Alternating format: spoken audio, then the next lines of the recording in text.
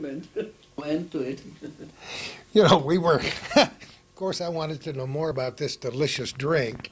And Vladimir was telling me about the plums and what a beautiful aroma it is as you're driving through the countryside because they pick those plums and as they're fermenting, right? Right. You know, the plums here, you find them under the term Italian plums, but they are just normal plums.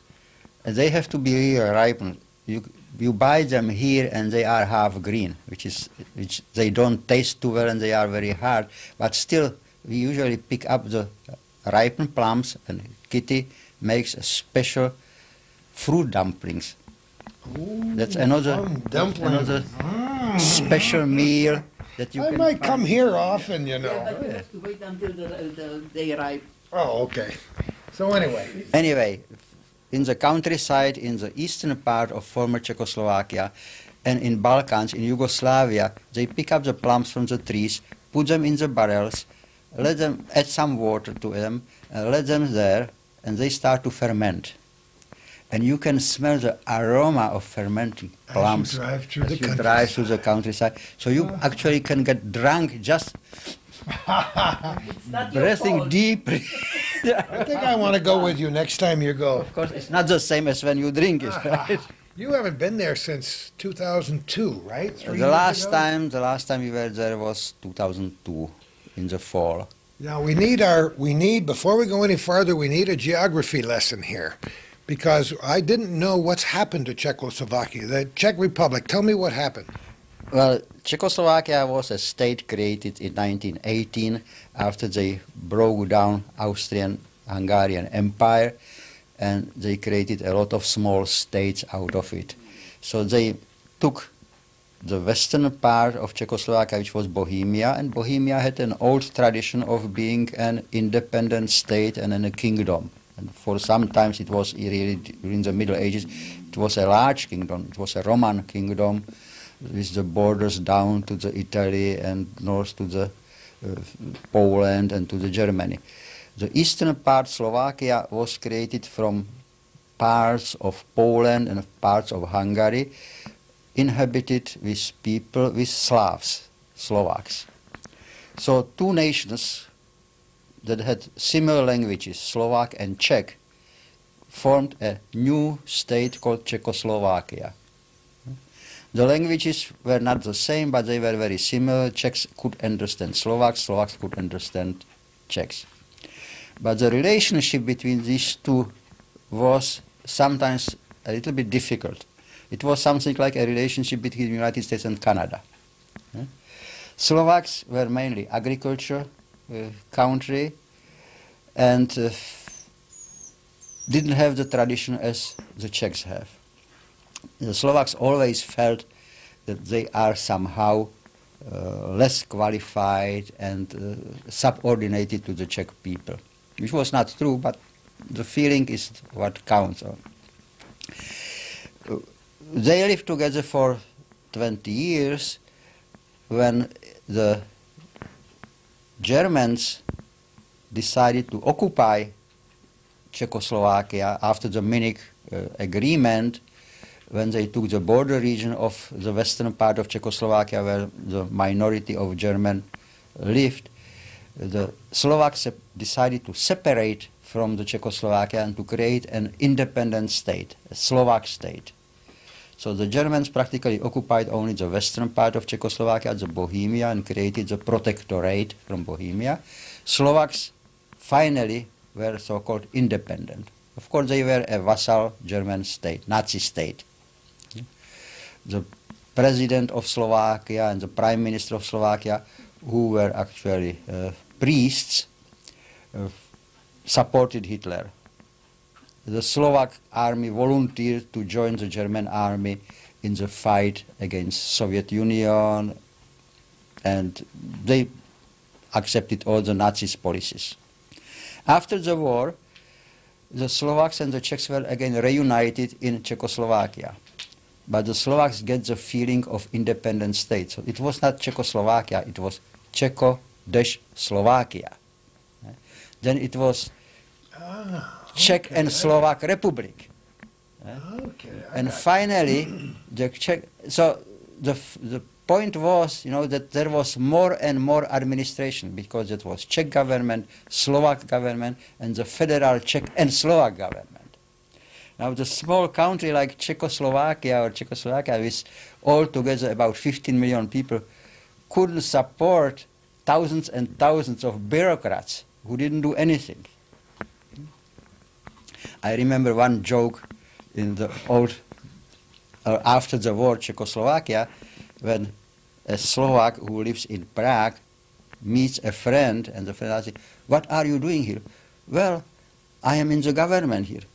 "Well, what are you doing in the government?" "Well, I am a Slovak there." See? So finally they decided peacefully to separate and create two independent states, Czech Republic and Slovakia, which I think is the best. It's definitely better than to fight when the minority or when part of the nation want to be independent. They are independent now. So that happened when? When did that happen? That happened in 1989. So you had already been here for 20 years when that happened. Yes, Yeah. because we left. Now, after the war, of course, the communists liberated Czechoslovakia, or Slovakia and Bohemia. The Soviet Union liberated them. Immediately after the war, there was still democracy. But there was a very strong communist party created. A lot of people supported Soviet Union and believed Soviets liberated us, and Soviet never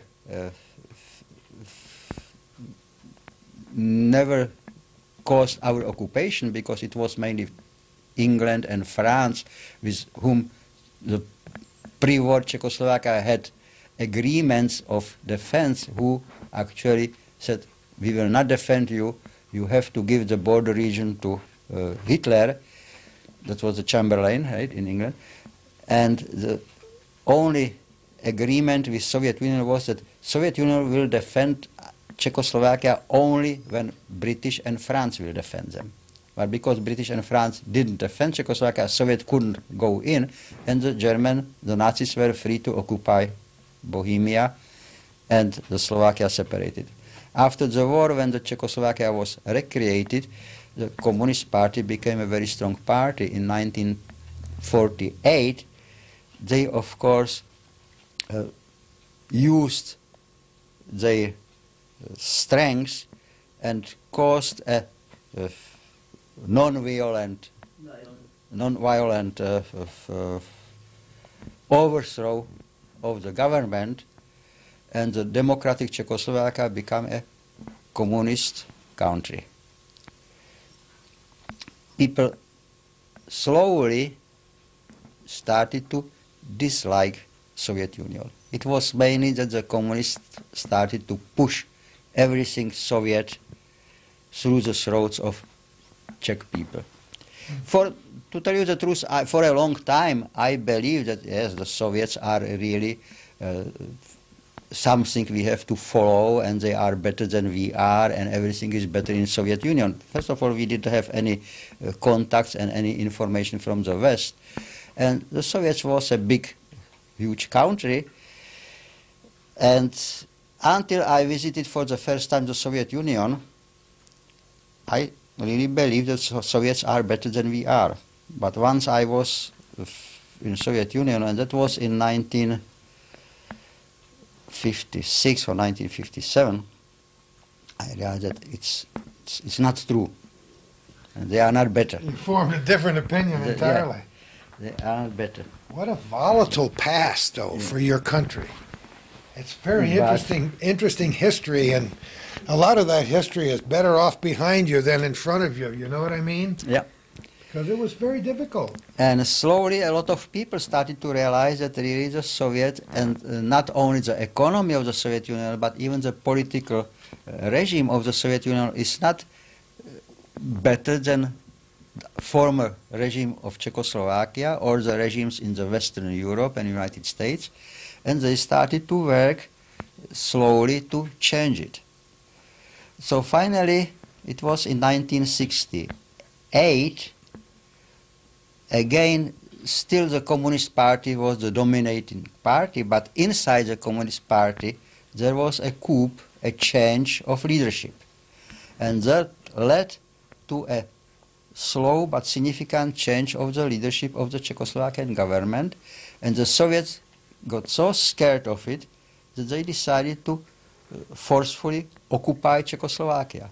So the Soviets and the armies of all the vassal communist countries, which is Poland, Germany, Hungary, entered Czechoslovakia, and the armies occupied Czechoslovakia. And that reminded me so much of the German occupation before the Second World War that I decided, if I can, I will live with my family, and I thought what will happen. Unfortunately, at that time I had several friends abroad, and they offered me a job, because I didn't dare to just leave the country with two children, one teenager, 13 years old, the other one 18 years old, really? and wait somewhere in the refugee camp and start to look for a job or something like this. I had a friend at that time, a former student of mine, who was in Switzerland, and a good friend who was in Germany, and I contacted them and gave them a list of several of my professional friends, if they can ask them to find a position for me. So I got an offer in Italy and in Denmark, and I knew at that time a dean of science and mathematics here, Dr. Perkins, you may remember him. Absolutely. Because we were pen friends for many years, and he visited Czechoslovakia or Prague a couple of years before, and since then he was inviting me to come over to Plattsburgh as visiting professor, but I never had time to do it. And so the friend who contacted Perkins wrote me, first of all, if you are afraid that there will be war in Europe and you want to leave Europe, there is no point to go to Denmark, because the Soviets will take Denmark the same way as they will take Czechoslovakia. Go to United States. Second, Perkins immediately offered to send me an invitation as visiting professor. Wow. So I accepted it, and that's, I would say, the end of the story, how we get it. And the rest is history, as they say. Isn't that an amazing story? And I truly appreciate that little piece of that history lesson here today, because Calvin and I like to think we're informed, but most of that is brand new information for me, so I'm glad you shared that with us. There were some small hitches in getting here. For example, Perkins had to send me an official invitation. I had my passport, I had a professional passport, that was no problem. Children had passports because 2 years before they visited my friend who was in Italy at that time, but Kitty didn't have any passport, and I needed a passport for her. So she needed an invitation from somebody else, and she had her old, who was she, the one in Austria? Your friend who offered you an invitation? Somebody in Austria? That was the one who was taking care of you when you were a child. You mean Oh, my governess. Oh, really? I had a governess since I was born until I was 10 years old. Come on! The same See, woman. this is a whole different life than we're used to. And she was Austrian by birth, but she was adopted, and then she moved into Czechoslovakia. And my parents hired her when I got home from the hospital, when I was born. And we actually was in touch even when, we left until the day she died. She's an old lady. Isn't that wonderful? And she was more like a mother to me, because I really believe that she's the one who I can turn to whenever I needed someone. She was perfect. She didn't speak a word of Czech. She was, talking only it's an Austrian. It is German, but kind of transferred into something more. And my kids didn't speak her language, but she came to visit. They loved her. They felt like, the kids really felt like she's part of the family. And they never spoke her language, and she never learned Czech. Isn't that And amazing? it really worked for them. And we were in touch until the time when she was old and died. That's a beautiful story. And as a She was child, she was more like a mother to me than my own mother. yeah. It happens in families sometimes. And you probably learned to speak her language fluently, or at least No, under. I knew the language because I was born in the border region, which means we spoke two languages, and it only differed in what school you went into. So for my first year, it was nothing but German. So I already knew the German from her, of course, and after. Well, actually, the last year that we were there, I was sent to a Czech school where I learned Czech. In Czechoslovakia, you have to learn Czech. There's no way out. But at that time, I was 10 years old. So, well, I don't know how to kind of connect it to our life, but she really was an influence. That's wonderful to say that, because there are people besides our own parents who had a huge influence on our life. For me, it was teachers. You know. I didn't know my parents as well as I knew her, and Yeah. it worked that Think way. about it. Think about it. Governesses are for, right? That's what the governesses are for. But they're Yeah, true. but she really was part. But she was a special. Yeah. She was very special. She really influenced whatever. Even now, I hear her when she said, "Do." I love it. You know, you can wouldn't hear believe her it. voice giving you I can- instructions, huh? No, it was do something. Yeah. That was her favorite. Do something. Do Don't something. sit. Do something. So she taught me how to embroider, how to knit, and whatever she knew, I knew, and we were really very close. Isn't that a wonderful legacy for somebody to leave after they've imparted their beliefs? We actually parted when I was 10 years old, and we kept in touch as long as she was alive. See that? That's a beautiful story. I love to hear that. And would love her. Calvin and I have talked about it before, because sometimes we have to try to remember who our true mentors were when we were young. I think And it it was wasn't her. always our mother and father. It might have been some special teacher. I didn't have much connected with my parents, because actually my parents were so busy with their own lives that us kids, we lived on our own. Because there was my brother at that time and my cousin who was living with us because of the schooling where his parents were living. There was no way that they could learn a language or do anything else besides going to school, and it would have been German anyway. So we actually lived our own life.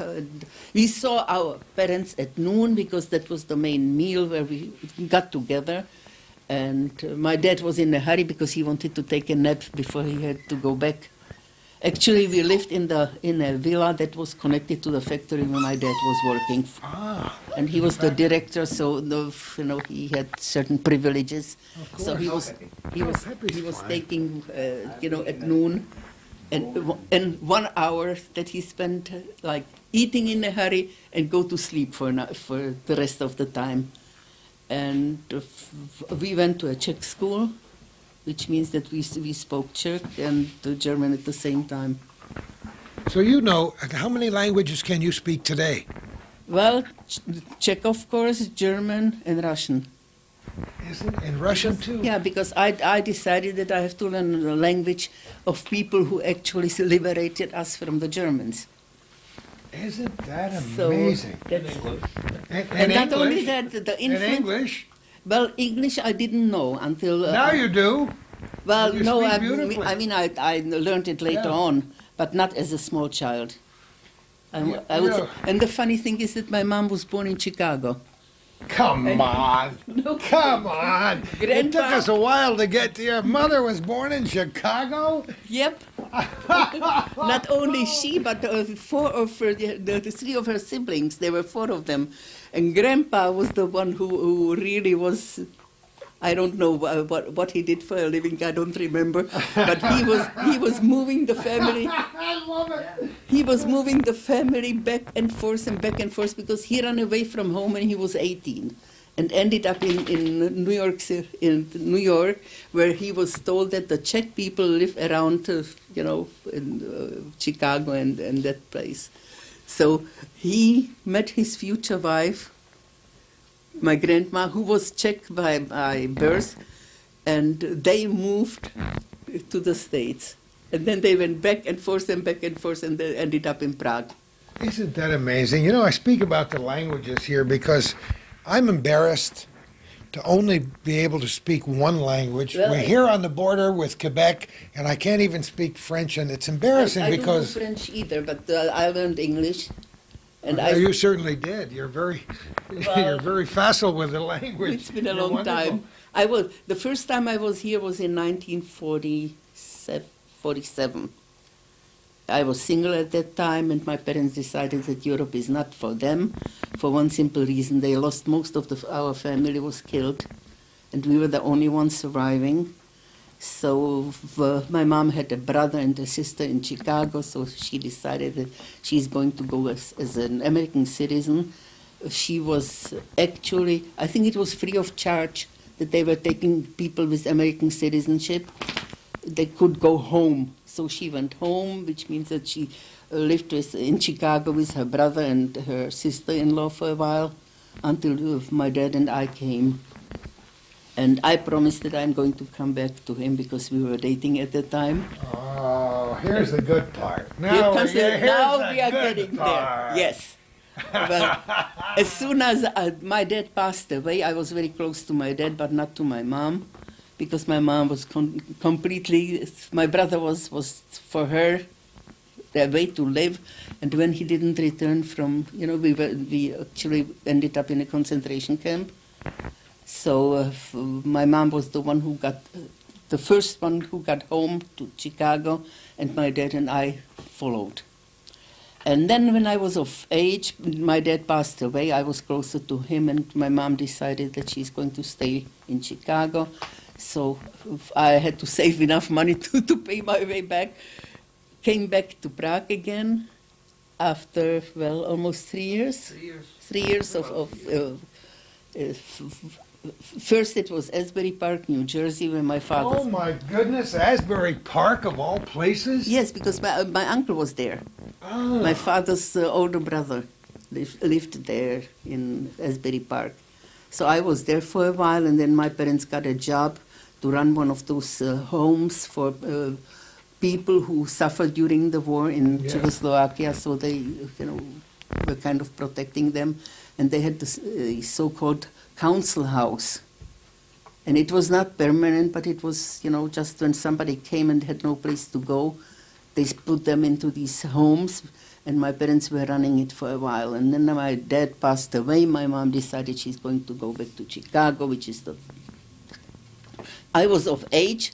I had enough money saved, so I went back and we married. Her sister and her brother lived in Chicago. Yeah, well, that's the reason why she went back to Chicago. Isn't that, what a my story. uncle and my aunt lived in Chicago, so we had somebody to stay with. And But how did you two first meet? I need this side of the story here. When did we meet? I don't remember exactly the date, but it was in a concentration camp in Theresienstadt. Was it really? I was in concentration camp since December 42, we came in and February. Kitty and her family came in February 43. And of course I had a girlfriend before we got to concentration camp, but she was sent very soon with a transport to the east. I don't know if it was to Auschwitz or to some other concentration camp. The whole family perished there. Oh, And I think that for a short time I started to date the friend of my former girlfriend, but then she was sent again with another transport to the east. And somehow I met... Through through Eva, if you remember. So that was okay. So that was the girl I was dating a little bit, and then I started She was in the same working group as I. So then I started to date Kitty when I was the second girlfriend. Kitty was at that time how old? 15. 15. Just about. And he's 3 years older than I. So that's how we met. How can you date in a concentration camp? Well, you don't go anywhere. You because don't go anywhere. You certainly yeah. But can't go to there the was a movies certain or- way you worked, but you had about an hour or so before Yeah. lights out in the winter We were time. till 5 or 6 in the evening, and the curfew was at 8 in the evening. But so there was a 2 hours time period when you didn't were have to work. permitted to be out of the barracks, and you walk on the main street back and forth the same way as people in the small villages or small towns walk. The young people were free to walk there, and they were talking, and they met each other. So that was the way how we were dating. And of course, the Theresienstadt was a special place where there was a very full cultural life. There were lectures, there were theaters, there were recitation circles there. So we often went for one or the other of these performances together. So this was a far different kind of concentration camp than Auschwitz, for example. Actually, you were fed the same way, which means very little. Yeah. You had to work, regardless of what you did in the previous life. There was no schooling because you had to work. At the time you were, I think it was 13, that you had to work. And they would tell you what to do and where to do it. And so I had quite a collection because I moved around. Oh, Yeah, my well, goodness. it was Terezin, or German call it Theresienstadt, Czechs call it Terezin. It was a small town, some 60 miles northwest from Prague, in the border region of Bohemia, and it was a fortress built by Joseph II in the 17th century. So it was a fortress which is, it was closed, and the Germans decided to take it to move all the Czech inhabitants away from the city. There was a lot of military barracks there, and use it as a ghetto or assembly place for all the Jews from Bohemia, which was about 80,000 Jews, and then some Jews from Germany and from Austria, before they will move them to the camps in the east, which were mainly, not at the time when they started, but later on they were extermination camps. So out of the small town that normally kept about 6,000 people, they created a ghetto concentration camp with some 50,000 people. Wow. No kidding. So You were the like barracks, starting- Oh, the my. houses, everything was full, overcrowded with people. There was no privacy there. In this room, there would be some 20 people. They were three In a room tiers and beds. This is a relatively small Yeah, room. Yeah. there were 3 tiers beds all around, and probably small table in the middle. That was it. Now you were 18. She was I was 15. yeah. I want to know what your go back in time and tell me what your feelings were when they moved you there. Was there fear, or did you have a feeling that you could survive this, or what? What was your feeling when they moved you there? When you are 18, it's the main feeling is an adventure. See that? It's an adventure. It's something. Yeah. Not for me. Looking No, back on no, it, I wouldn't go back now. But it was But when an you are adventure. 15, when you are 15, when you are 18, everything is an adventure. I didn't know. Did you have a political mind back then? Were you thinking I in don't terms think of so. politics? No, I don't think so. I know, first of all, we moved in Terezin from a small town in eastern part or central part of Bohemia called Pardubice. It was about 25,000 people there. And we were totally ostracized there at that time, because all the anti-Jewish laws separated the Jews from all the other inhabitants. Not only that we have to wear the Star of David, people were not permitted to talk with us, but we couldn't go through certain places. We couldn't go through squares, we couldn't go through the parks, we couldn't go to the movies, we were limited with our shoppings for 1 or 2 hours a day. So to a certain point it was a relief to get out of this in a place where you can do everything. Isn't how it's hard for us. We can't understand that. There's no way we can possibly I understand was it. 15 at that time, and it was, for me, it was a relief because we lived in a place where there are no Jews, which means we had nobody to talk to. We had absolutely no contact with anyone. So coming to a camp where nobody but ours was a certain relief. You know, So it's a different way from his life. What a perspective. Yeah. Unbelievable. So we knew when we are going because the Nazis and the Czech government just prepared an organized plan and they liquidated one region of the country after the other, right, or made it Jew-free, moved everybody to the camp.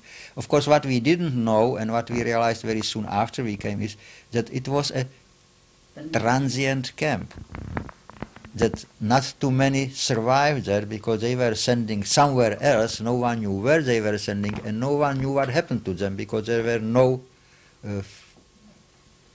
correspondence, no reports, no news from them. Once You they didn't were, learn that until much later then. we practically learned it only after the war or when we got there. We were lucky. Kitty was lucky because her mother was American born and that protected her and her family from being sent to the East. Really, that So was to the a reason. with the exception of your brother. With the exception of your brother. But your father, you and your mother were protected. You were privileged that you stayed in Theresienstadt until the end of the war. And I was protected and my mother was protected, which I learned very late, some couple of years ago only, because my father, I didn't know what my father was doing. I knew that he was doing some administrative work in the government of the ghetto, but I didn't know that he was one in a central underground cell that organized. Oh, no kidding. Yeah. I learned it only in 1998 or 1999. Huh? Isn't that amazing? No and- idea until Yeah. now. And somehow we started to feel very safe when people were called to another transport, because the transport were sent in a certain periods of time and the pink slips were distributed to individual people and they had to be assembled in a certain place and shipped in 2 days to the east. But somehow this always missed us. So most of our friends who went to Terezin with us in December 42 from Pardubice and from the surrounding area disappeared. And we were there through 43, we were there through 44, and only in October 44 the Nazis decided to liquidate practically the ghetto by sending in 1 month 20,000 labor capable, which means healthy and strong people, to the east, to Auschwitz. And out of this 20,000, probably 2,000 survived. This was so-called liquidation transport.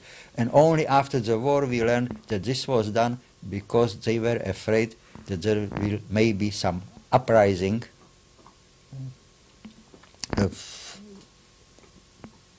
in the ghetto against the Nazis to the end of the war. So they just secured themselves by sending everybody out. So my father and myself, we were sent with the 3rd transport and my mother followed, I think, with the 5th or 6th transport. I know that my father was sent immediately to the gas chamber because we were separated after we arrived to Auschwitz. And because I was strong and young, I was sent with small group who survived this transport to the camp and then to a satellite camp where we work as laborers. Did you know what happened to your father at that time, or did you find out later? I didn't know at that time, I mean, I didn't know immediately because I didn't know about gas chambers, anything like this. I only knew that he went to one side and I went to the other side. And after 2 or 3 days, I talked to a prisoner who was there for a longer time. I said, can you tell me what happened to the group of people who were just separated from our group at the train station? And he showed me. There were these big chimneys with very black smoke there. I said, you see, that's where he is. And you were, at this time, you were how old? Was that a year later where you were 19 then? Yes, I was 19. Yeah. Did you start to get the idea that things were pretty scary about that time? Well, I got the idea immediately after we arrived we knew that Auschwitz-Birkenau is a very bad concentration camp. And when we were sent from Terezin to the east, they told us, you are going to build a new labor camp. And then when we arrived and we were just thrown out of the train, and we saw the SS guards with the guard dogs and the kapos, which were mainly the old-timer prisoners, they were mainly Poles, with sticks beating us and shouting us. And of course the name of the train station, Auschwitz-Birkenau, that's bad. And then when we walked through on a small road with huge, tall wire fences on both sides, and prisoners in striped dresses were calling, asking for bread, and running to the fence, and the guards were shooting on them from the towers, then we knew that it's a very bad place, of course. But we didn't know at that time, we didn't know anything about gas chambers and this massive gassing. That we learned a little bit later. Where was Kitty at this time? Kitty stayed in Terezin. You stayed there? Well, actually, I got an invitation which I didn't take. You had a pink slip on your bed that you are supposed to be at this and that hour, here or there. And when I got this one, I decided that I'm going to do a little bit of my own. So I moved into the place of a girl who already left. And I got away with it in all this commotion. I got away with it. And I thought if they want... there was watching over her. I know, it was just that I decided I'm not going to obey because... she decided she wasn't going to obey. Well, Is she still that way? I mean... trouble twice because we got caught after hours. Yeah, she doesn't even know whenever she's supposed to do something. I get away from it. So you stayed there? I stayed there until the Russians liberated us. And you had no contact for how long after that? Well, in between the time he left and... That was October 44. I was liberated in, actually it's 2 days, in January 21st, 1945. Tomorrow it will be. Isn't that, and we're recording this on the 20th day of January, so that will be 60 years from 60. That will be an anniversary tomorrow. Had you thought about that until Calvin just said that? 60 years tomorrow? It's actually the liberation time of Auschwitz now. Yeah. Yeah. Oh, And my. we were not in Auschwitz at that time, but we were about 30 miles away from Auschwitz because the Auschwitz was the central camp, and then there was a lot of satellite camps. So I was in one of the satellite camps. There was about 1,400 people there, and we worked on repairs of trains. Yeah. And in January, and some week, 10 days before, so, which means after 15th of January, we started to hear cannons. Oh, really? Cannons from a long time away. But we knew that means that the Soviets are moving. And January 18, we were called early in the morning, and instead of going to the work, just we were marching away from the camp. Everybody marched. I remember this still. Everybody moved very slowly. It was cold, small amount of snow. We walked through the fields. People were falling on the left, on the right. The moment somebody just couldn't walk anymore and fell, he was shot. So there was a trail of dead bodies. These people were being killed near you? Yeah. Because the guards were walking alongside us. And imagine that about 14,000 people is moving in twos or threes. And somebody is too tired, so he just slows down and then he falls down. So they shot him immediately, left them there. And in the front of this long train of us, some prisoners were pushing carts with the belongings of the guards. And we walked all the day, ended somewhere late in the afternoon. I don't know if it was... You had no idea where you were headed? No idea. Apparently we were heading to the west. Yeah. We ended somewhere else. Either it was an empty school or empty church or something. We got a piece of bread and fell asleep on the floor and slept. Woke us early in the morning. We marched the second day. I became so tired that I really didn't know if I should walk or not walk. So somehow I got to the front and caught one of the carts. Instead of pushing it, I was just holding to it. Holding to it. So you were pretty resourceful even then. So the cart was dragging me, and again we reached a place where we stayed overnight, and the third day we arrived to another concentration camp called Blechhammer, and that was on the border of Odra River, and it was a huge concentration camp. I think Primo Levi was there. It was close to the big chemical works. Still, the prisoners were in the camp, so they were distributed among the other prisoners. It was warm there. I fell in a bed. I don't know who was sleeping there, and I fell asleep. Boy, tired, dead tired. You must have been pretty strong to march for 3 days with only pieces of bread. Yeah. Very little to drink. How were you dressed? What did you have for clothes on? Just uniform, striped uniform. Striped uniform. Yes. Not warm clothes. Not warm. I tell you, there were two things that really were the worst part of being there in Auschwitz and in this cold and hunger. And you never die fast when you are cold or when you are hungry. Yeah, it takes weeks and weeks. I think the younger people in our audience should think about a little bit, because when they study about this time period, it seems like ancient history. I remember, I swear, this is real. When I survive, or if I survive at the time, I'll never go skiing or skating again. Never. So cold, so cold. Yeah.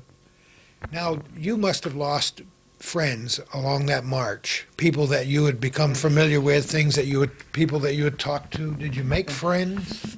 No, you didn't make too many friends, because you worked 10 or more hours a day. So you work in a group of, I work in a group of 4 or 5 people, but they were all older than I was. And you didn't have time to talk, to communicate when you worked, because you were always supervised by the Nazis, by the guards were moving among you, and the capos were walking there. So you did what you have to. The head of our group was a young guy. He was a Hungarian. He was pretty nice, and but it was mainly just what I have to do and how I have to do it. The only thing he told me, because I had time from time to time, because when they were preparing material to close the hole in the train, because we were getting trains that were bombed, so 4 guys or 3 guys were preparing steel plates, and I was in charge of heating bolts in a special electric machine, and I put the big bolt into it, and when it was red hot, I had to grab it in the forceps, run, put it through the holes, and then one guy hold it, and the other one has an electric hammer and just melted it. So when they were preparing these plates to close the holes, I was without work, so I grabbed a small pile with grease, and I walked through the yard and was greasing the wheels of the trains that were there. And I tried to look in every train, and from time to time I found a turnip or a potato or something. Oh, Inside. come on. In the cars. In the cars, right? Because these were the, as they were transporting it to the east. Sure. Or the, so I just carefully grabbed it so that the guards didn't see me, and brought it back, and under the machine where I was heating the bolts, I had a pile with water to cool the bolts when they were too hot and I didn't have to use them. So I threw them in the pile of water, and I always cooled my forceps there because they were becoming. So I put the potatoes and turnips in the pile of water, started heating the bolts, throwing them there. To the end of the I shift, can see where this is going. to the end of the shift, we had a couple of boiled potatoes or some boiled turnip that we just split among That is the us. most amazing story, but you know what it proves to me? The tremendous power of the human spirit. Oh yeah, well, You were young and strong, and a lot of 19-year-olds are listening maybe to this program, watching this program, and they've never even dreamed of anything like this. And for you, you were in a survival mode. yeah, I think that that's one of the natural instinct, next to the sex instinct, right? To survive. And the fact is that when you are cold and when you are hungry, you are dying very slowly. It's not an instant That's a death. point that's very well taken. So, Yeah. It's You not really- like somebody's going to come and Yeah. shoot you. Huh? Yeah. so really you try and you do anything Whatever just you to, have to do. to survive. Did you share your turnips and potatoes? Or Yeah, did you? yeah, Did you? we shared With- it with the 3 or 4 people that were in my group. So that was probably the best food you had to eat, right? That was a little bit extra that I got. It probably, I don't know, it probably just took me over to survive the whole thing. And this, now, mind you, this all happened between October and January. October and January. Think about it. Yeah. And in between, I spent a couple of days in the local, what was it? It was at a hospital. There was something like an emergency Like an infirmary or some infirmary kind? there for people who got sick.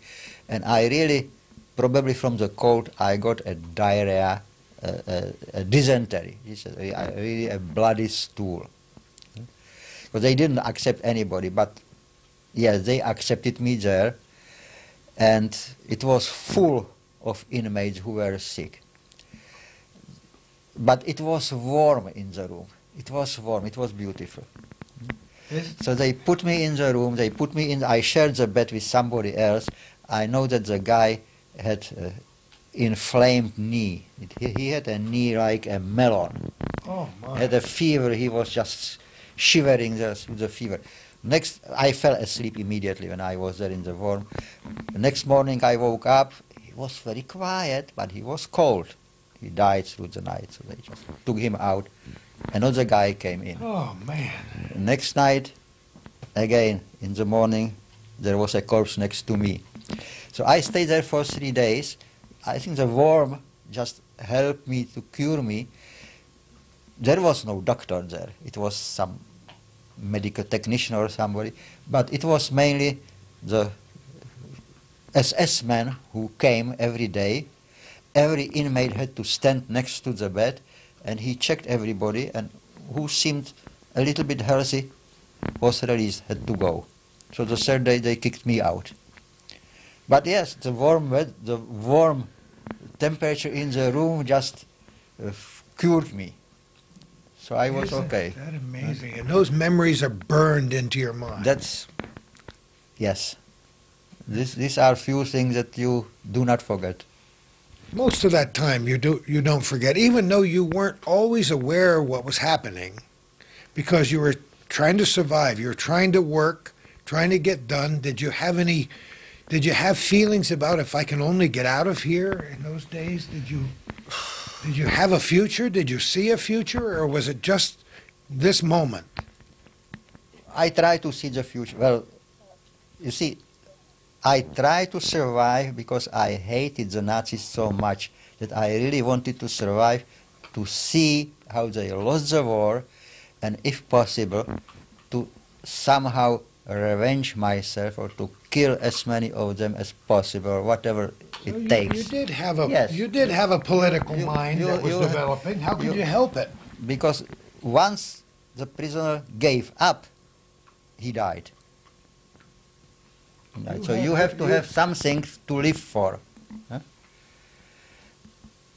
You had that, whatever that secret ingredient was, you had it. Yeah. I think that I at mean, that my time, muscles have been tightening and loosening over here as I'm thinking about what you went through. I can't at even that time imagine. probably, it's not nice to say it, but at that time it probably was the hate that was in me that helped me to survive. It was the hate more There was than no anything one watching else. this program who doesn't understand exactly what you're saying right now. So January, then what? Well, after 3 days, and when we reached this Blechhammer concentration camp, the next day, the guards started to go through all the rooms in the aim and were just collecting and assembling the inmates, and the weakest inmates were left behind. So I was the weakest one, so I was left there in the room. The inmates who belonged to the camp, who didn't have 3 days of hungry or the death march behind them, they all were assembled, and the guards moved them to the west. They crossed the Odra River, they moved them to the west. Most of them perished later on because they put them in open train cars and shipped them all the way to the Germany. For weeks and weeks they were. These are stories when the older of us have heard these stories. And over they and over. froze. Most of them froze. Most of them froze. I probably was the lucky one that I was left behind. They were guards still in the camp, so we were not able to leave the barrack we were in. And then they started to shoot into the barracks. Apparently they wanted the camp and the people, the inmates who were left there, to disappear. I remember that I was. What do you mean they started to shoot in there? When you at night, you mean? No, during the day. During Just the day, fire? Fire and cannon fire. I remember that I saw the barracks across the street from ours just to be blown out. Somehow our barrack was saved, and in 2 days we found out that the guards disappeared. You didn't know that at the time. They're all gone. Yeah, they were gone. So we slowly ventured out of the barrack. And I was there in the barrack with a boy of my age. He was a Romanian Jew. And we decided, okay, the camp is empty. We are free to walk. So we walked out of the camp, and somehow we got to the nearby village. Did you know a village was there? You No, just started but walking. We just walked and came to the village. It was probably 15 minutes from the camp. But this is wintertime. In the winter. We found out that the village was empty because the Germans who lived there were so scared of Soviets that they just left everything behind and ran. A ghost town. Ghost town. So we got in one house, we found ourselves some warm clothes, and there was food everywhere. We found freshly baked bread was left there. Come on! Yes, never you forget. must have been in heaven. I never forget the taste of this fresh bread. I never forget the taste of this fresh bread. I mean, they had just left and They just before you ran. got there. Yeah, because the Soviets were so fast, moving. It was such a strong offensive. That Do they you know just- the name of that town today? No. I know that it was Blechhammer concentration camp, but I don't know the village that was close So by. you don't know if that's still a village. probabilities. And we were followed. Then later on, some other inmates came in, and some inmates really got diarrhea because they started to open the preserves and jellies and everything that was left there and started to eat it. And of course, you on the weak stomach that didn't have sugar for weeks and months, you got it. But we didn't do it. On the way back, we saw two white figures of soldiers moving on the horizon.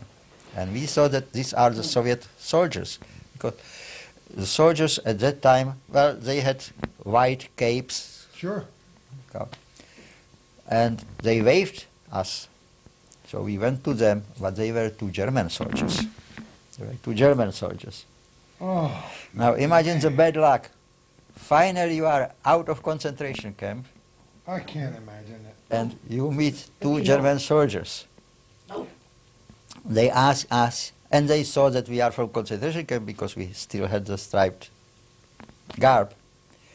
And they just didn't ask us what we are doing out, but they asked if we saw some Soviet soldiers. And we said we didn't see any Soviet soldiers, and they waved us away.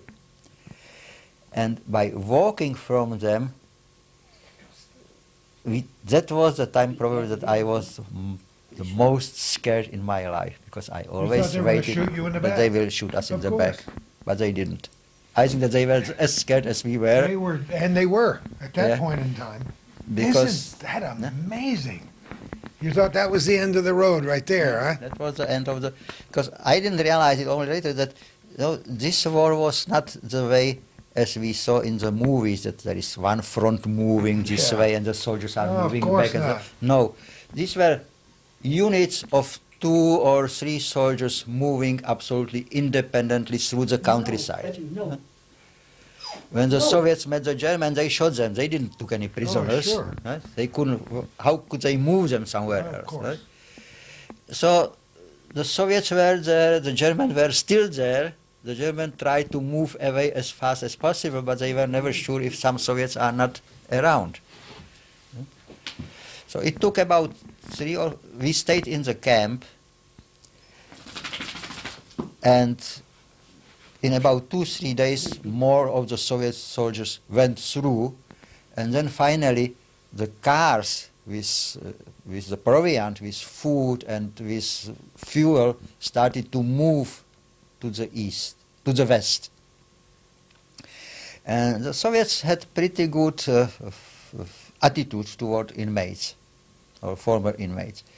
They gave them a piece of paper called bumashka. Everything that paper is bumashka in Russian. Really? Yes.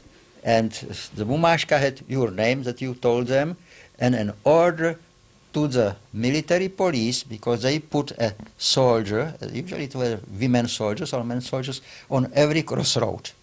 And the soldier directed the traffic. And you went to the military, this traffic soldier, showed them the bumashka, and he stopped the first car that went to the east, and they had to take you. And they had to take you. No kidding! I've never heard this before. They had to take you. So we decided with my friend, let's go out of here, because should something happen and the German will come back and take back the concentration camp, we have to go to the east, as far east as possible. So we used the bumashkas, and we always drove with the Soviets back to the east. And where did you end up? The first day we ended in the city that was the original of my labor concentration camp, called the Polish name of the city is Gliwice. It was Gleiwitz in German. It was a big city. At the suburb of the city was a liquor store, and of course the Soviets stopped at the liquor store, broke the windows, everything. There was, I think, 3 or 4 cars there, and they drank and drank and drank. So we left them and we walked from them and stopped in a villa somewhere, broke in the villa, and stayed there for a couple of days. Isn't that amazing? But you were familiar with that area? No, but we were not, because the camp was somewhere on the Oh, I see what you mean. outskirts Yeah, of the sure. city, but it was a nice city. It was apparently there was a battle or a fight there because there were still corpses lying on the streets. Oh, eh? my. So we stayed there for probably 3 or 4 days, found a lot of food in the villa. Of course, there was no electricity, no warm water, no heating, but we were quite inventive. I remember that Yeah, you were quite inventive.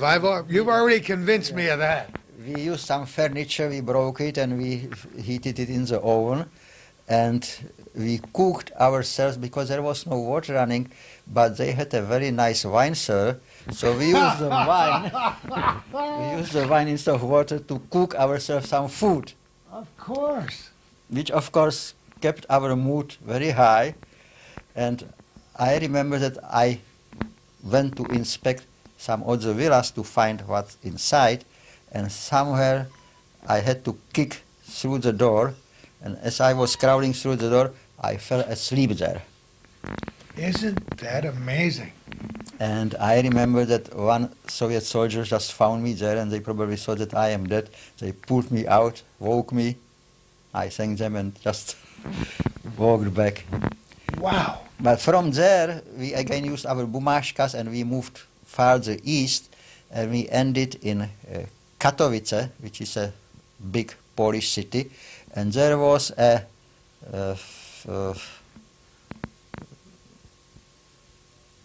camp there organized by the Soviets for former inmates who were coming from all the satellites camps together. We stayed there, it was Katowice or Sosnowice, it was Sosnowice, which is close to Katowice, but we didn't like it too much, so we left after a couple of days and moved to Krakow, which was a really nice Polish city. And there we stayed for a long time, make living mainly by begging for food. And then my friend found somebody from the countryside who offered us a job in the countryside. So he persuaded me to go with him. So we went to the countryside, some hour or two south from Krakow, and we were separated there and worked in two farmers' families. I worked for a lady who had some 5 or 6 children, had a small farm, so I was just cleaning for the animals and cutting wood and all these things. But somehow I caught cold, got fever, couldn't work anymore, so they put me on the train, and somehow I got back to Krakow and got to the hospital and stayed in the hospital till the end of April. What did you, do you know if you had pneumonia? What happened? I had pneumonia. No. I had pneumonia. I had some money so that I paid the, it was not a taxi but a car with the horse, who took me to the St. Lazarus Hospital. I remember the name, St. Lazarus Hospitals. There were nuns there. I just rang the bell, told them I am sick. They didn't believe it, but then they checked my temperature. The temperature was sky high. Yes, so they put me in the bathtub, washed me, shaved me, cleaned me, and put me in the bed in a room. It was a ward with probably 20 or 30 beds on both sides of the walls. And after, I fell asleep immediately, tired. They gave me some soup or something. After 2 or 3 days I woke up, and I had a nightshirt, and then I saw something crawling on the nightshirt. It was lice. I don't know how I got them. I never got them. I was full of lice. Isn't that I started to kill them. Like you just press the lice between the nails and it just breaks. I was killing the lice. The other guys were watching me. Of course, they didn't see that I am killing lice. They thought that I am praying the rosary. Oh, Maybe. yes. Oh, I get the picture now. So the next thing, a priest is sitting next to my bed. This is, oh my goodness. Come on. So the priest was there. Yeah. So we had a nice discussion. Of course, Oh, that's amazing. I explained to him that I am not a Catholic because I am from Czechoslovakia and they are Protestant there and this and that. So he just left me alone again. To kill the lice. So finally you got rid of them. Yeah. You started to improve not till April though. I improved pretty well, and they didn't force me to leave. No. They had the only thing I was afraid of, but it never happened to me, the Polish doctors were curing when you had fever. They were putting like little jars on your skin. They heated the jar inside with a flame and put it on your skin and put some 20 jars on your back, on your front. Wow. And kept them, they covered you and kept them, the jars, because they had hot air, so they just, vacuum. they created vacuum, they sucked the your, flame. yeah. And after they removed them, they lowered the fever very fast. And I don't know if they are doing it still now, but it was somehow a very common method. Piquing my curiosity now. I'll have to do some research on that. It was a very common method in Poland, and I think even in Soviet Union in the hospitals they did this. But I saw a guy who was in pretty good health according to me, because he walked through the ward and then they gave him this treatment and he was kaput. He was dead after they removed the jar. So I just thought, I hope that they will not give me this treatment. Oh my goodness. And then to the end, sometimes end of April, a new patient came and he was lying next to me in the bed. And as much as I remember his story, he was bitten by a dog about 3 weeks ago, and he started to feel like tingling in his fingers. So the doctor sent him to the hospital. His wife came and started to offer him a bowl of soup. We were on the first floor, so the window was open, and he was pushing her away. He didn't want the soup. In the afternoon, from the blue sky, he just jumped all four on his bed, fell down. He had rabies. Oh, He had my, rabies. my. And that was the first time, and I hope the last time, that I saw somebody die on rabies. No, this guy got one attack after the other. In the between of the attacks, he knew, he was conscious, and he knew what he is doing through the attacks, but he couldn't prevent it. First of all, I don't know if it's known here. Probably it is not known here because the rabies is actually eliminated. When you meet a rabid dog, run to the water. When you have rabies, or when the dog has rabies, he hates liquid, water.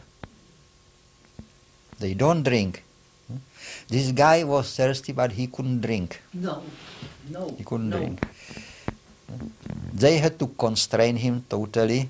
They tried to give him some injection or something, but in the midnight he was dead. So it lasted from mid-morning till midnight. What a horrible thing to watch. And I just couldn't stay there after he died. Next day I left the hospital and used my bumashka and started to move to the east with the Soviet army, and the eastern part of Czechoslovakia also was liberated, and the central was liberated. So I came actually to Czechoslovakia with the Soviet army, and that's the end of the story. And I ended in my birth town, and the town where I left when was it? In December 42, I found an aunt of mine there who was not Jewish, who was a widow of my uncle who died before I practically was born, or very soon after I was born. I stayed with her over the summer, and I missed years of school. I missed the whole high school, practically nearly 4 years of school, and I have to catch it up. My old schoolmates just graduated, and they couldn't go to the colleges because the colleges were closed during the war. Sure. The Nazis closed the colleges in 1939. So after they graduated, they have to work somewhere else. And everybody felt sorry for me. Everybody asked me, what will you do? You miss this, you miss that.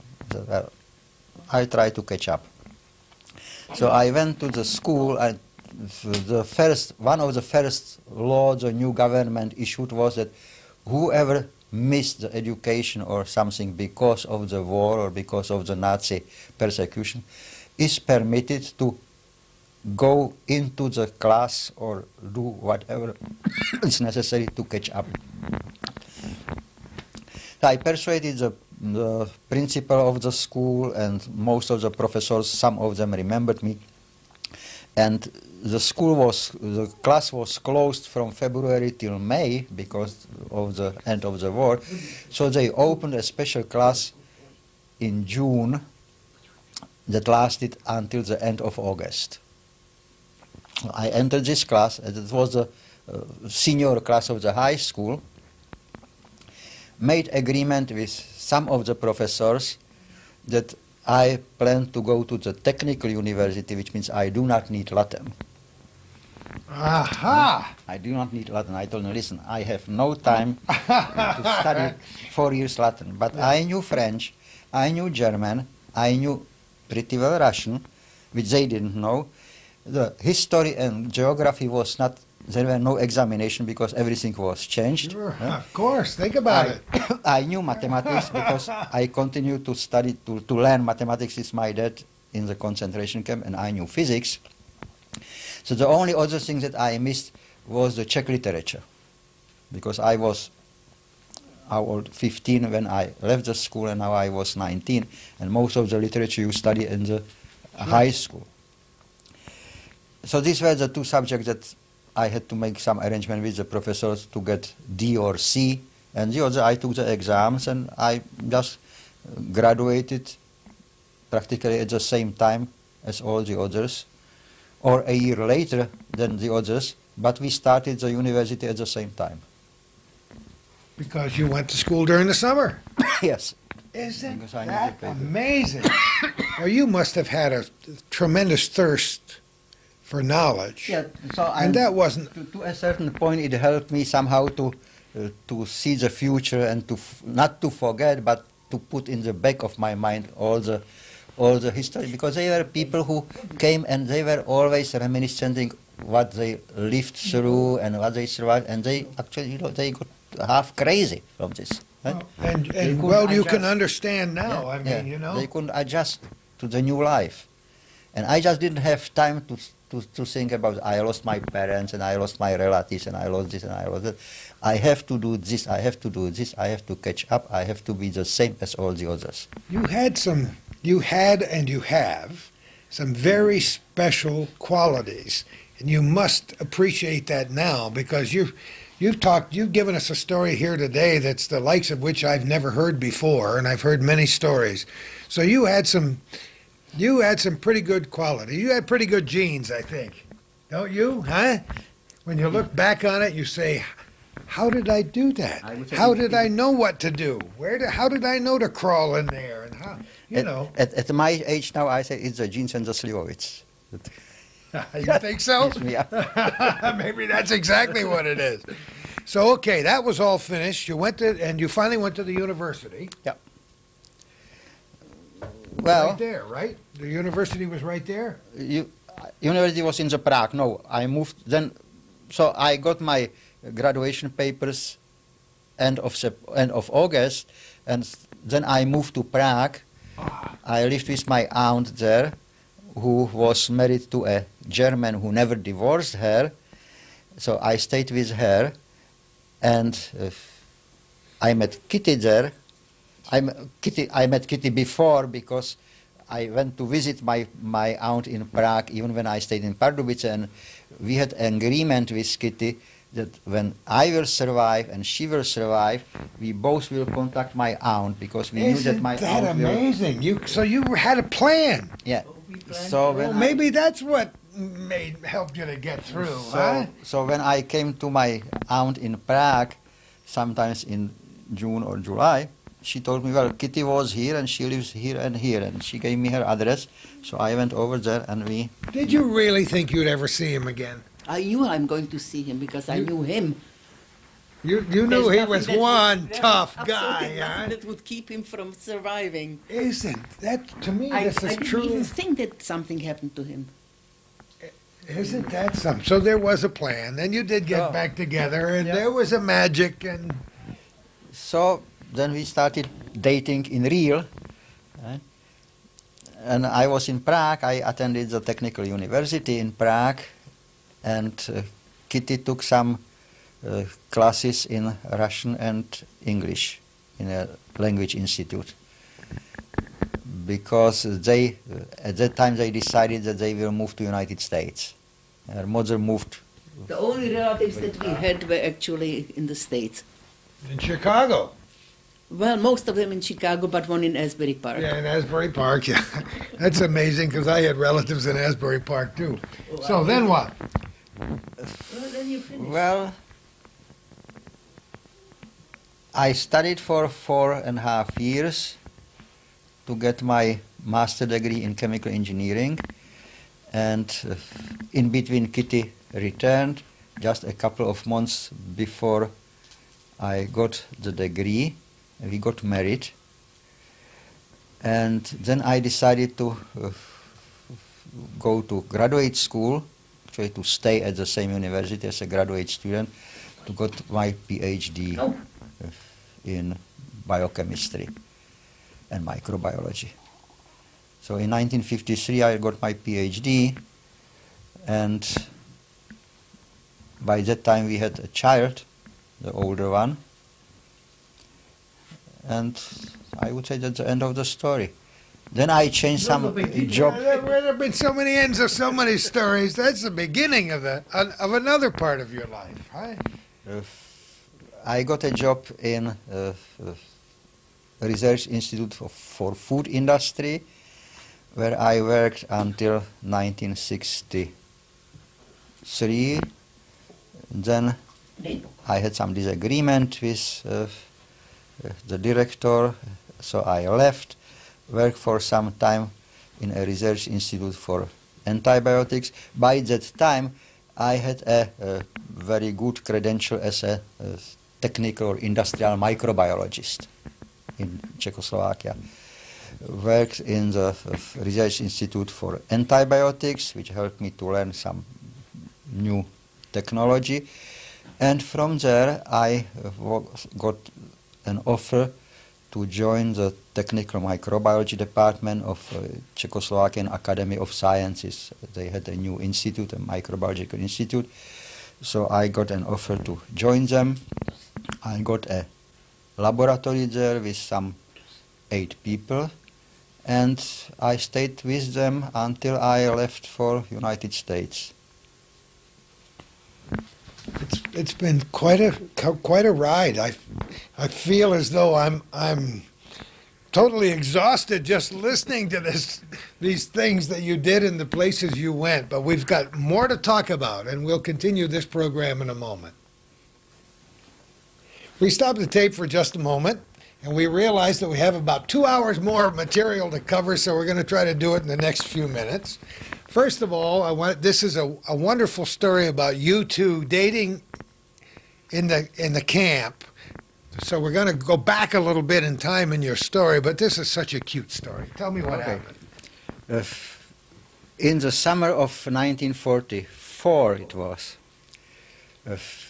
We were dating with Kitty. It was hot inside, so I was walking her to her To the barracks. barracks where she left, but she didn't leave immediately, and we stayed between the door of the barracks, and it was after 8 in the evening. Of course, the curfew was 8 in the evening.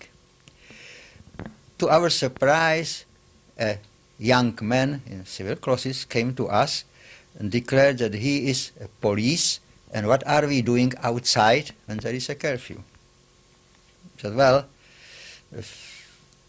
I have permit to be outside. At that time I was working as a locksmith, and I had a permit to move freely through the ghetto even after the curfew. Should somewhere the window was broken or door were broken, I had to go and fix it. So I showed the permit to him, and he asked for the permit or a proof for Kitty that she can be outside. She didn't, of course, have anything. So he took her ID card. ID card were actually the working permits or working proofs, recorded everything, and then she was called to the youth court to be punished. On the first step to the barracks. You were almost there. Almost got there. Because she was underage, not only she was called to the youth court, but also her father was called to the youth Between court. that he is getting into problems because of me. And she was strongly reprimanded for not obeying the laws of the concentration camp or of the ghetto Terezin, being outside, which you wouldn't care at all if you are reprimanded or not, unless you don't have to pay any money. Doesn't cost anything. The only problem was that when you were punished anyway by the court in Terezin, you automatically were included in the next transport to the east. Oh, wow. And you never knew when the next transport will go. So then there was a big risk that if in the next 2 weeks or months or 2 months there will be a transport to the east, Kitty will be automatically included and will never be able to get out of it because she had this black spot on her record. I got out of it easily. So, first of all, in a couple of days, she declared that she is ill and went to the infirmary and appealed the reprimand at the same time. And she stayed in the infirmary for 3 weeks, and in 3 weeks, the head of the ghetto somehow eliminated the reprimand for Kitty. And it was written, everything was of course done in German. And it was, we have the original documents. You have the original? Come on. Oh yeah, those How things. did you ever get I kept it. I kept it as a souvenir. When Come on, I want to see it. should wanna see it. should I survive? Then I have something to show off. Because not everybody. You see, I went and I pretended that I have encephalitis, and I learned it from a girl who had it. Oh, So they actually you were did. both pretty resourceful back in Yep, those and I days. thought, well, I have to get out of it, which means that I have to pretend that I've got that bad disease. And I stayed in an infirmary until everything kind of went away. In other words, well, they never chased after me. They sent me a letter that they forgave me. I have that letter because I saved every. Really? Yeah, I saved every paper. It's How right could in you save all this stuff? You just Because I thought it's funny. I think it's very funny. I never really thought that it's something because it might affect. So it was like a souvenir, huh? Okay, let me hold this up over here, and I'm going to show it. You explain to me what that is. Calvin will take a picture of it right here. Let me take it so I can see what it's. That's Oh, that is the invitation. Whoops, to, I'm sorry. To the judge. You got it? Invitation to the judge. And I explained what I could explain, but at the same time I thought it's kind of shaky with the next transport I'll go. So I pretended to have this encephalitis. At that time, I'm not quite sure that I didn't catch it because it's very infectious, you know, you never know. So I stayed there until things kind of I think we have got lost. English translation for it too. Isn't We were that not able to interesting? translate it, so we had to send it to my cousin who lived Oh, really? in Austria, in Germany, in Austria, and she has a friend who worked for the course, and she was able to translate it in this The proper English. proper English. This is that the reprimand, and here are the translations. Oh, okay. Let's first of all, let's show that document. The reprimand on the bottom, right? The reprimand, yes. It's on the bottom. That's the wide one on the bottom, and that's all in German. Yeah, of course, and there's Yeah. my father's place, because I'm a Now. juvenile, which means that my father is just as punishable as I, because Yeah. 'Cause you're- I'm underage. Oh my goodness! Yeah, so And you put all this stuff in a box or something, or no, I just kept it. just I kept it? everything, because when he went away, So, every piece of This is paper. this is a translation. in Okay, English. I've got to look at this. What was your question? Your name is Kitty? Yeah, Yeah. it always Your real was. name is Kitty. The nickname is your name. Here it's a name, and my mom was born in Chicago, so she decided to name me. And isn't that interesting? It says juvenile court. Kitty was summoned for curfew violation. Kitty's father was summoned to attend court proceedings against his daughter. And it goes on to say the proceeding is against the juvenile. Kitty, is it Lowy? Yeah. Lowy. Lowy. Lowy. The address, when you're supposed to be there, June 11th, 1730 hours. What street, what room. Herewith, as the accused, I'm the accused. you are informed and requested to appear at a given time. Chairman of the Youth Commission, June 8th, 1944, Dr. Friedman, Juvenile Court. And the same is true The for whole your thing father. was so laughable, you know, that I didn't Isn't take it that seriously. Amazing. They blew it out of proportion just Oh. in case. Isn't that? And It's I thought, okay, so I'm going to play. Why not? Isn't that funny? But you knew it was a game. Well, it was not. But a it game, wasn't a because very- that it means was that pretty we got the serious. black spot, because with the next transport, You would have been gone. Yeah. So it But wasn't I a wasn't game. there. I was in the. But now, by July 9th, Yeah, they forgave me. you are herewith informed that the elder of the Jews has extended a pardon to you regarding the judgment of June 11th, blah, blah, blah, rendered against you. The severe reprimand was given for your disregard of the curfew that regulates the time allowed to leave the grounds. Isn't that The above-mentioned judgment against you is thereby declared null and void. Juvenile nice, isn't court it? judge. That's a souvenir Isn't- that nobody has. You Oh, can see that the my. address is different here, Yeah. and there is infection here because she was still waiting for this I thought that in I a was secure waiting place in out. the infirmary. So In the infirmary. I pretended to have a really serious disease that I was love very, it. very I love complicated. it. I love it. I went through that, you know, I knew all the things that I have to do in order to make it believable. Sure. You did Then it. I was in She's a good actress, huh? They couldn't get to me. I love it. What a wonderful story. What else have you got in here that you might find that you might think is interesting for our viewers? This is these are laser copies of the original. We have the originals, but I am taking this to the schools when I am Oh, invited. you told me you to go talk. to the schools to talk to the When- young when kids. we are- Whenever When we are asked or invited, you know. invited, so we are taking some of these to the schools so that the Now we're back with a fresh battery in our camera, and it's nice to be invited. How often do you go to the schools?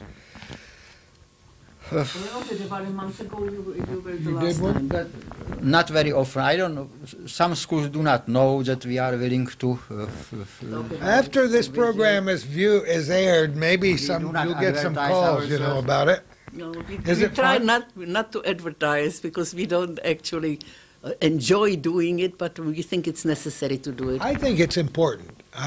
That's why we're necessary. sitting here to do. Our- First of all, I'm just charmed by meeting both of you people, but I learn every time I interview somebody such as you, I learn the tremendous power of the human spirit to survive things that we can never. I mean, we gripe about it being cold out I today. know, but guess what? We can walk inside where it's warm. But on the other side, if you are daring enough, like I got an invitation to join the transport, and I said, well, I'm not going to go, so I moved out of my bunk and got into another one. Who would have dared to do that besides you? So there Now that you look back on it. I felt like if they need me, they have to come and get me, because I'm not going to volunteer. So I pretended to be very sick, and I got into the infirmary, so I was safe for a while.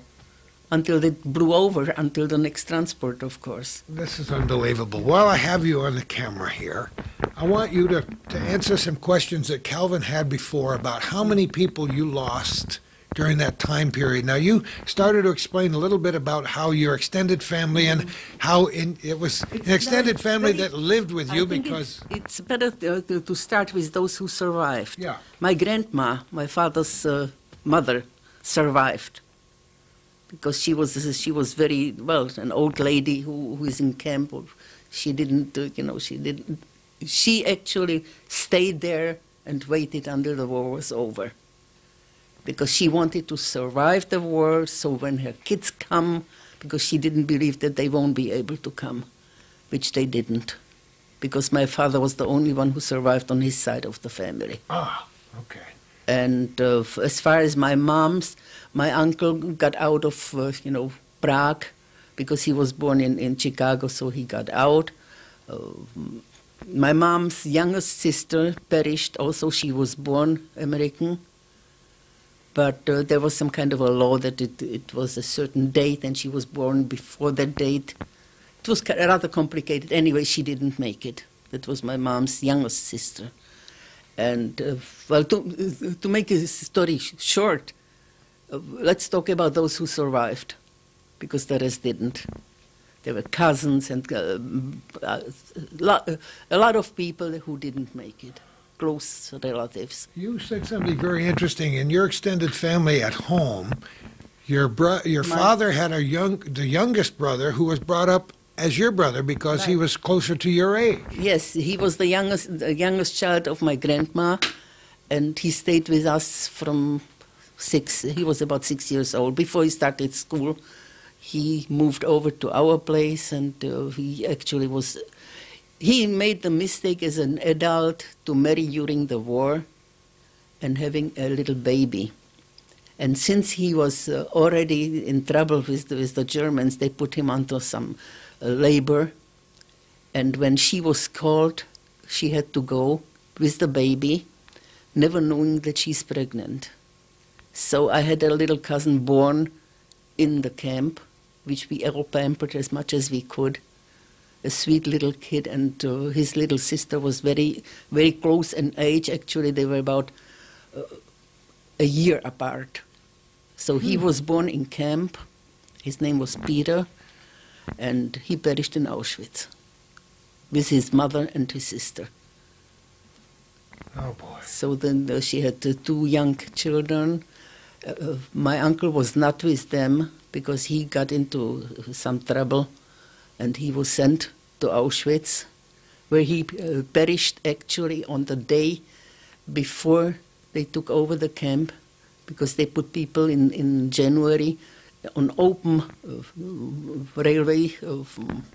I don't know what you call those things. Yeah. It's open, and they all froze. Yeah, they're like open cattle cars, and they were wide open. And the whole bunch of who survived until the end, before they they froze to death.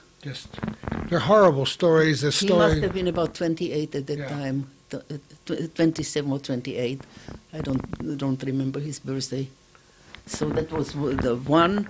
Then my father had a sister who was single, who probably got one of these attacks that she had quite often when she got excited. So what happened to her we never knew, because there's no way of finding out what no, but she was not well. She had these attacks of shaking.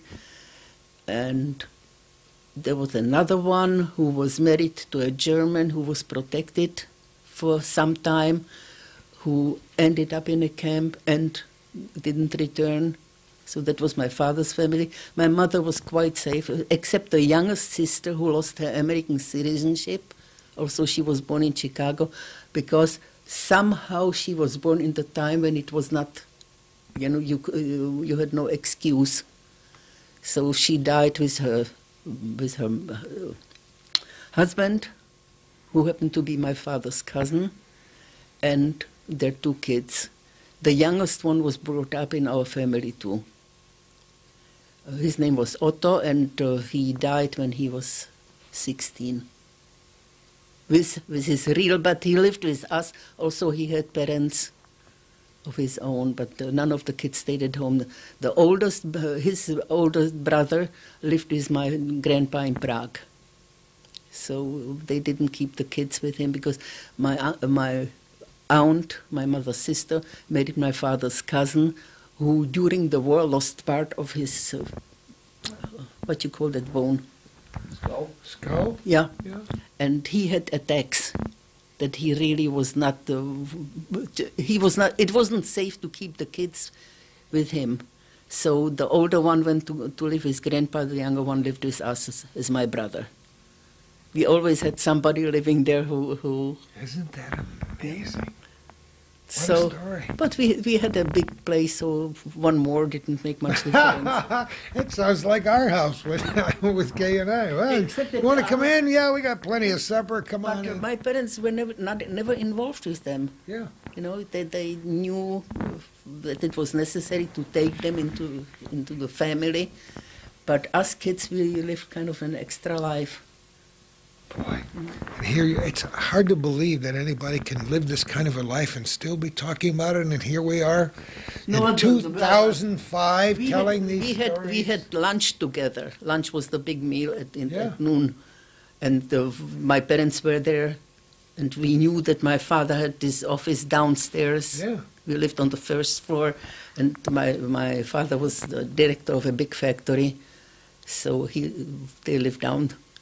It's amazing. And here we are telling the story all these years later.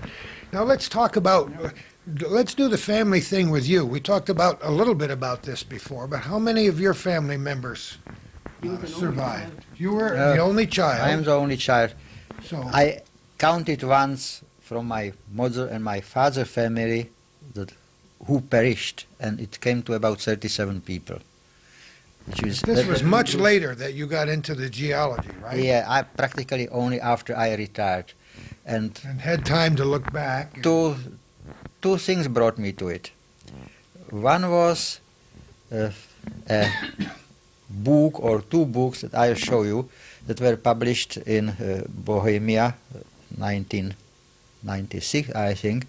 They list all the Jews from Bohemia that were transported to Theresienstadt or Terezin, and who perished and who survived. No And transport kidding. So after you saw a lot transport. of names you knew in Yeah, there. transport after transport. So I decided I'll look for all my relatives.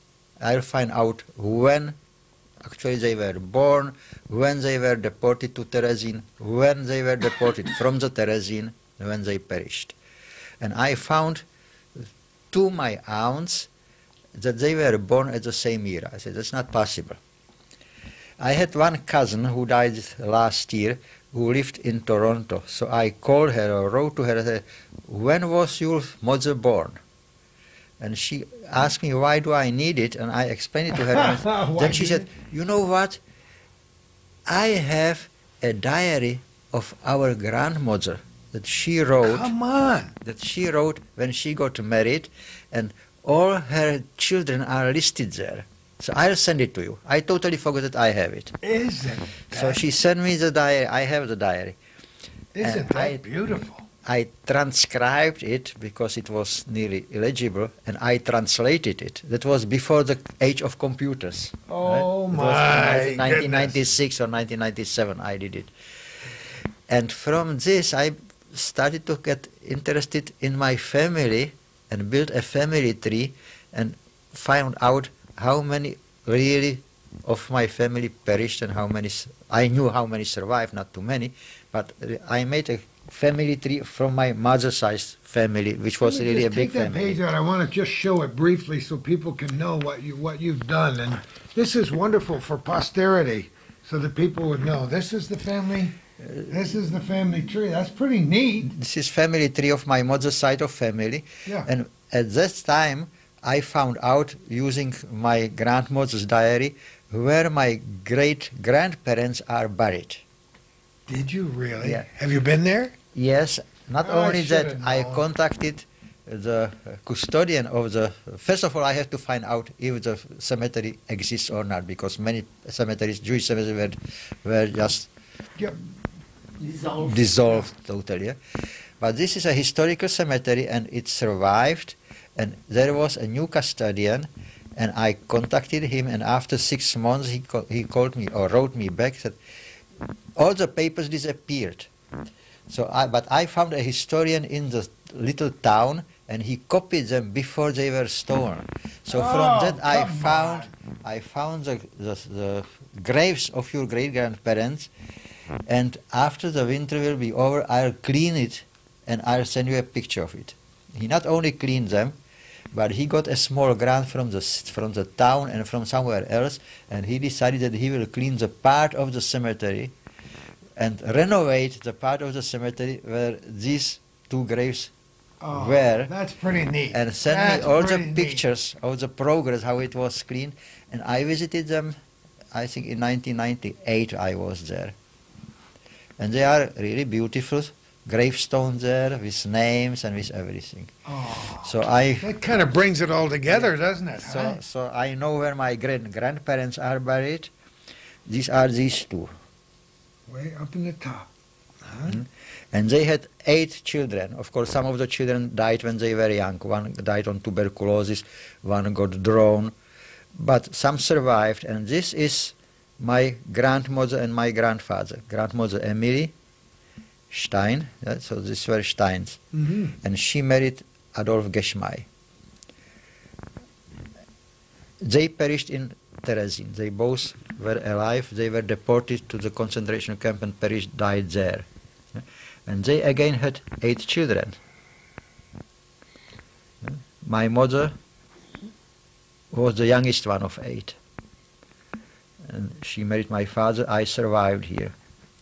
But you can see that the whole family is like this one, which was this was brother of my grandmother. The whole family perished. I know. It's amazing. And here again, the whole family is perished. You can see. And you look at these young people in their 40s. Yeah. You know, in the 30s and 40s, Yeah, and they that's were 30s, 40s. it's sad beyond words, but it's a story that must be told. And that's why it's important for you to talk to us today. That's why it's important when you're asked to go into the schools, tell the stories, because it's a story that has to be told. Have Yes, you? but on the other hand, talking about stories, we, the two of us, decided not to bring it up in front of our kids. Never, ever. When they were young. When they're very too young. young, but when they were older, they started to ask. And for a long time, the younger one told me, I asked Peter why, and he explained to me that it might be a burden for us, so our parents, the two of us, decided not to talk about it unless they are old enough to know what it's all about. And that was a deal that we made before the kids were born. Isn't that? You know, just because we saw people who were, you have to finish your soup because there was no soup, Yeah. which has absolutely no sense for a child. No. Well, you've got an amazing perspective, but your lives are very special compared to many other people I had who one went through advantage. I didn't have to go to work. I could stay home with the kids. Yeah. You know, because we used what we had, and I didn't have to go out and work in order to keep the family in food. Yeah. So that was one advantage, that you know, I could stay home with my kids. Both of them were preemies, which means that it's double work. I'm not very good at having babies because I spent 6 months in bed to wait for the second one. Otherwise, he wouldn't be, and he still was.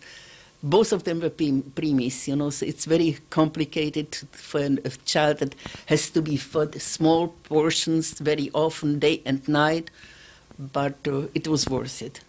course it's It was worth worth it because we have really good kids, both of them. it. And close to us, you know, happily married with children of their own.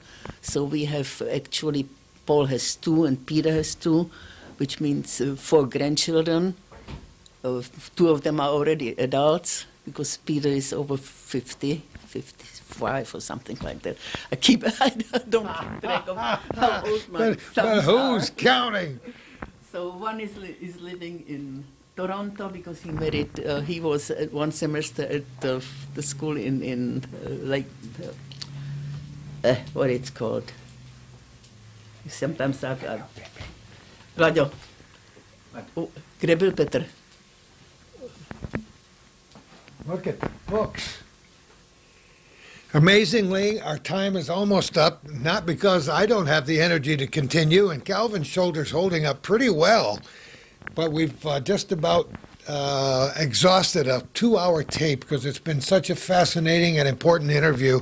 These are the books that Vladimir was talking about, mentioning all those people, right, from near where you lived, right? Yeah, from the whole Bohemia, or Thousands. protectorate of Bohemia and Moravia. And so you went through this and found your relatives. Yes, and it's transport by transport when they were sent to Terezin, and where they went from, when they were sent from Terezin to Auschwitz or to another concentration camp, and that's if they return or not.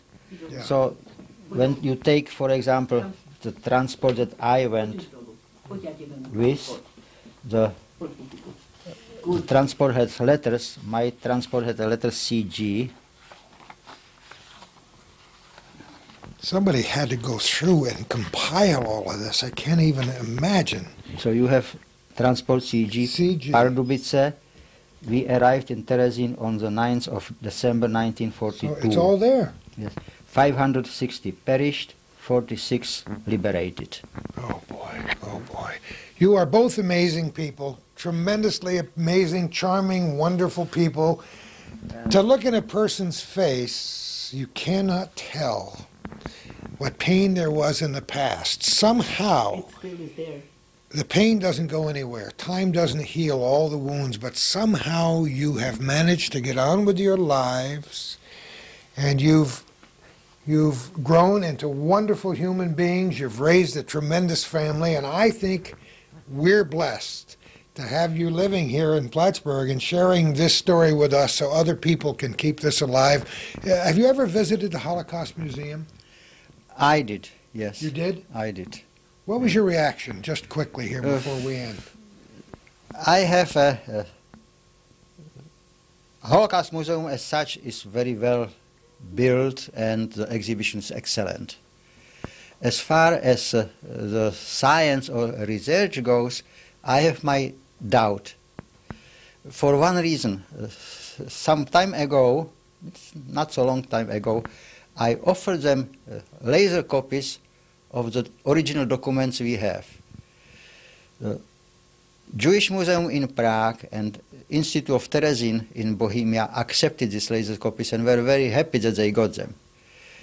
Holocaust Museum wrote me a letter, a nice letter, that they cannot accept the copies, that either we will give them originals or nothing.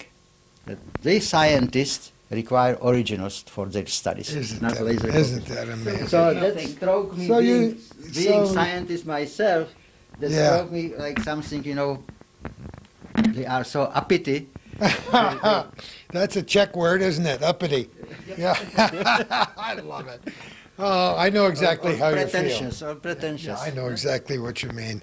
I want to thank you both for allowing Calvin and I to come into your home to share these experiences, not very pleasant experiences with you, but it's a part of who you are, and it's a story that must be told. I want to wish you the very, very best, both of you, in 2005. You too, Pepe. He's being good for the first time today. He's just saying, okay, they're going to be out of here soon, and I could tear this place apart. We had a hard time keeping him this way. I love it. Anyway, thanks so much. Thank you Best for of coming. everything and everything you do, best of everything for your families. And who knows where